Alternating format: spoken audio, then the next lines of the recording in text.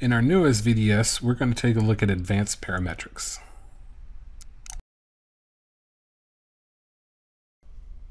In our latest VDS, we're going to take a look at using advanced parametrics. It's located here in 3DESIGN, advanced parametric. On the screen I have a parametrically built ring. This is from parts 1 and 2 of the video. If I open up that ring, we can see that we get this unique interface that allows anybody to simply change the parameters of this ring without having to go through the history of the file or know even how to use the CAD program.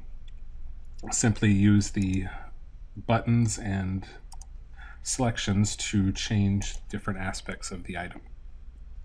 So we can see in it a different metal. We can change the curve that creates the shanks. So if you want to see different style shanks in the same file, it easily updates, as well as ring size.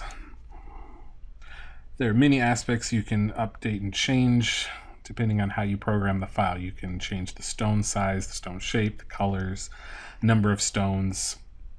All aspects that can be set parametrically can be changed using advanced parametrics. 3DESIGN Care members can see the full video in the Members Lounge section of the forum.